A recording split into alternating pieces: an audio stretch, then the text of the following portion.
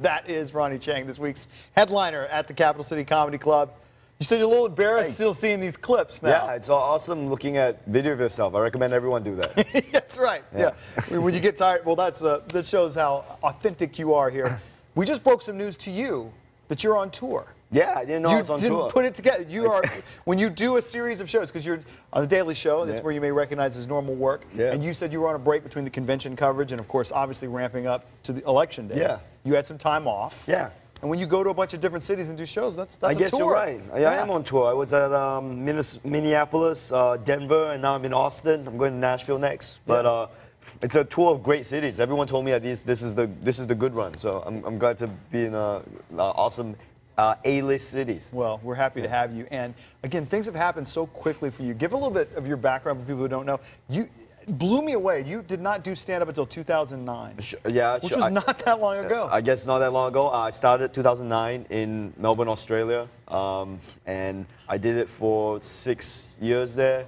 And I just moved to America last September to take a job on the show. So this is my first kind of run in the American comedy clubs. Yeah, but not just anyway a show, the Daily Show, which means when you got up there in 2009, you were pretty good. In 2009, I was okay. It took me a while to know what I was doing, but when they asked me to audition for it in 2015, last year, March 2015, I was blown away. I couldn't believe they contacted me all the way. I was in Australia at the time. Yeah. And they asked me to audition. I sent in a tape.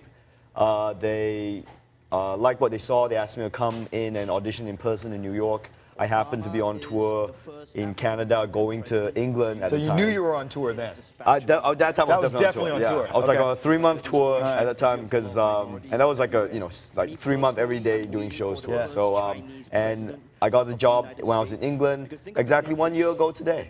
It's my birthday today. Well, congratulations. Yeah. We're happy you're celebrating with us. So much. We might buy you some free food that we're making over there. Oh, great. To celebrate. But is it different being on the Daily Show as you work out material? Obviously, political can be topical material during night in, night out stand-up. Yeah. But you guys are assembling moment by moment. You don't really know what the news of the day is, the slant you put on it. That's got to be a creative challenge, but also a lot of fun. Absolutely. I've never worked in that kind of environment. I've never worked on television in that way. I've done, comedy roles, sketch comedy stuff. I've never done like a talk show, especially one that you have to do every day, Monday to Thursday. Yeah. And you're right. They start at 9 a.m. And you can plan ahead a little bit, but you don't know what's gonna happen. Right. It depends on what happened the day before, what's the vibe in the news. Yeah. And you're talking about that stuff. And by 6 p.m., so we start at 9 a.m. By 6 p.m., you better have a show. I mean, so it's a lot like what we do, although you have to be funny on top of it. Oh. When we're funny, and we're funny a lot, but it's usually on accident. Sure. At least you get to be funny on purpose. Right. Hopefully, we nail those notes. But also, what time do you guys start? We start at 4:30. Okay, well, there you go. Yeah. And you're out by when? We're out, well, the show's going to end at 10 o'clock. 10 o'clock, all right. Yeah, so you're kind of like the head, not only you're on tour, you're one of the headliners here at 9 o'clock hour.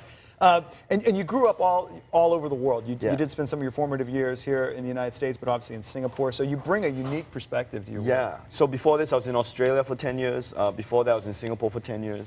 And then before that, I was in New Hampshire for 4 years. And then I was one of the immigrants I was one of the good immigrants. I did what I got to do and then I left. I didn't take a job for any American. My parents left, went back to Malaysia. And we were in Singapore and Malaysia for like 10 years. So. Wonderful. Yeah, I mean that's why I sound like this. It's all over the place.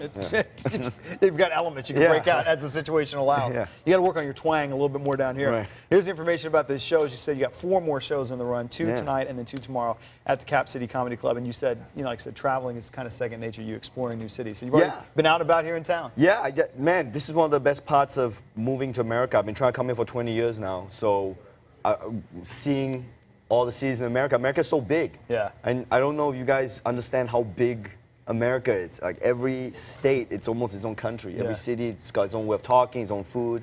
And I mean, I love doing comedy. It's, obviously, I do it every day. I do gigs. I go and do other gigs, and I love it. But then go eat. And then go eat. Yeah. But that's the best part of it is seeing, experiencing American cities. Wonderful. So it's my first time in Texas, first time in Austin. Cool. We hope the crowds are treating you right. Yeah, they're great. They've been great. They were great yesterday. I did my first show yesterday, so hopefully, if you guys are free, come on down and say hi. Wonderful. There's the information on the screen. Ronny Chieng, thank you so much. Enjoy your stay. Thank you. And good luck as Thanks you so much. run up to November. It's great to meet you.